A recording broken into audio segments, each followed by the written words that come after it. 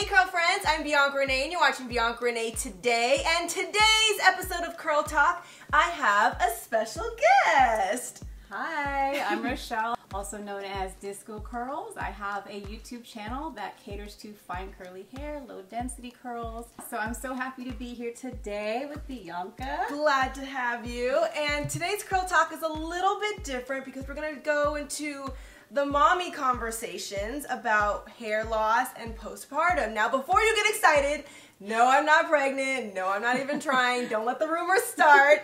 But I thought, you know what, don't be selfish. Just because you're not pregnant doesn't mean other people in the world aren't. So we're going to talk about it today. Yes. Because you are a new mommy, right? Yes, my son will be a year in about a week. So when's his birthday? His birthday is the same as yours. Oh my God. He must be perfect. But yeah, I know there's a lot of things that happen to your hair when you're pregnant, after you're pregnant, and I kind of wanted you just to explain that so someone else that's maybe going through it or might be about to knows what to expect. Right. So let's start from the beginning.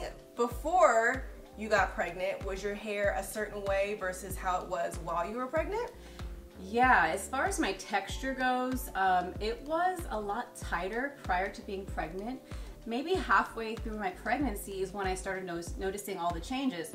My roots started getting really wavy, and then the ends of my hair were still tight and curly, and then some areas that were loose before were curlier. So there were a lot of different changes happening. After the pregnancy, after I gave birth, my hair was still looking full and it was great, and then about 3 months, I guess 3 months in, is when I started noticing the major shedding happening. Yeah. So I do take prenatal vitamins. I was taking that for a couple years prior to even getting pregnant because I needed years. Oh yeah, because we were planning a child earlier, so we just kept trying, and part of the process is just taking the vitamins, right? Also, something I found out from my doctor before I got pregnant was that I had a vitamin D deficiency. So that had a lot to do with why sometimes I look a little bit more scalpy than others. Like I found out anytime I had a deficiency, my edges were a lot thinner. My hair just felt thinner in general. And when I have the vitamins in my system,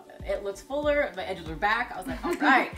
So yes, vitamins help, supplements help if you need them. After your bundle of joy arrived, then 3 months went by, you realized that you were starting to lose a lot of hair. What did you do to get your hair back? Well, I do quite a few things, and part of it is because of what I've already been through with the traction alopecia, from wearing a partial weave and a full weave and gosh, hair extensions in general. One of my most favorite things to do is like do a scalp massage at night. So I will include some of my favorite essential oils along with a nice carrier oil, a lightweight one for me. I have brought some, this is rosemary and tea tree, really good for the scalp, and I like to get like an empty dropper bottle, add a few drops of the essential oils with the carrier oil, and then you can just kind of drop it in your scalp and give yourself a 5-minute scalp massage at night. And I really like to focus it right along the edges. The edges definitely took a turn for the worse as well, but luckily I know how to bring them back because that's one of my specialties on my channel, is talking about bringing your edges back from the dead. Oh, nice. So if you watch a Beyonce concert and your edges get snatched, she can help you post Beyonce concert. I got your back. So the other thing I've been using is a derma roller. Girl, the derma roller. When I saw her little technique, I was like, what do you mean? I thought that was for your face. So yeah, explain what this derma roller is. Right, so derma roller is like a tiny, let me bring it out here. It's like a tiny handheld rolling pin, and it's got tiny surgical needles on it, okay? So they have different sizes of these, and I know it's like super scary when you think about needles. Yeah. This is ideally made for the skin, for like people use it all the time for acne scarring, for producing collagen in the skin, for increasing the absorption of skincare products. So on the scalp, it kind of does the same thing. It helps produce all that all over again. So I started with the 0.25 size. The 0.25 size used on your scalp can really help increase the absorption of like the essential oils. So it'll really penetrate deep in there and help. So it's kind of like making like little tiny little Yeah, like micro punctures in there. Yeah, I was like holes. You shouldn't see any bleeding. You can see these videos on my channel of how to use a derma roller. And I have lots of before and after pictures. The progress is incredible. She saw it. I was like so blown away by this that I'm like all about the derma roller now. I would say a full 90 days you will see incredible results. You'll start seeing results after 30 days. Now, am I consistent? No, not lately, because I have a baby and this is just how life is for me now. Yeah. So Your edges look beautiful. they're back from the dead. They're not as bad as they were, but they were doing better when I was consistent. And are you also deep conditioning as well? I am deep conditioning. I am doing the scalp massages. I am not using or doing high tension hairstyles, like pulling my hair, slicking it back, because that's really just pulling on the hairline there and not helping the situation. Well, I think we learned a lot about postpartum hair loss. Is there anything else that you want to advise girls that are pregnant or maybe just had a baby that might be freaking out? Like, what would you want to say to them? I would just say, just don't worry about it. It's part of the process. You're going to experience these things. At the end, you're going to have a bundle of joy that you won't even care.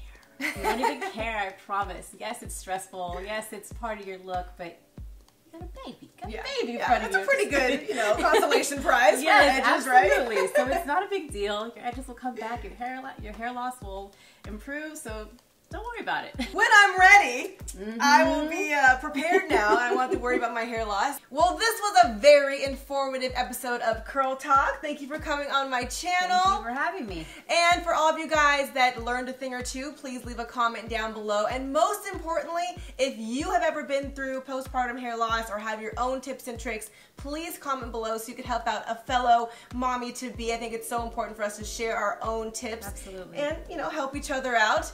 And now that we've gotten all this serious talk out the way, we're going to have a little bit of fun on Rochelle's channel. That's right. We are going to do a wash and go race. Oh! Let's see who can wash their hair the fastest. We're going to show you all of our favorite products, and we're actually going to be washing our hair in bowls. This is just not right, Bianca. So if you guys want to see our curly hair wash and go race, make sure you check out her video right after this one. I'll put the link below in the description box. I post 2 new videos every week, once on Friday and once on Sunday. And make sure that you follow us Curl Friends on Twitter, Instagram, and Snapchat. I'm at Ms. Bianca Renee, and I am at DiscoCurls on Facebook, Twitter, and Instagram, and then on YouTube I am DiscoCurlsTV. Well, I will see you guys in my next video. Thanks for watching BiancaReneeToday.